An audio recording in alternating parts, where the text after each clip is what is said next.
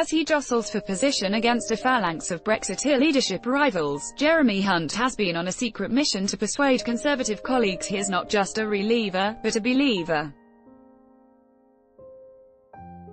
insisting he would even support no deal in a bid to woo MPs concerned about electing another Remainer Prime Minister. The Foreign Secretary has taken to evoking a 9/11 analogy to prove his strength of feeling on Brexit,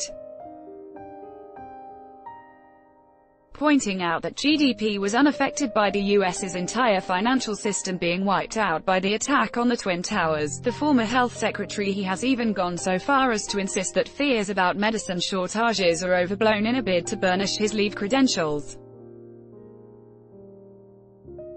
4.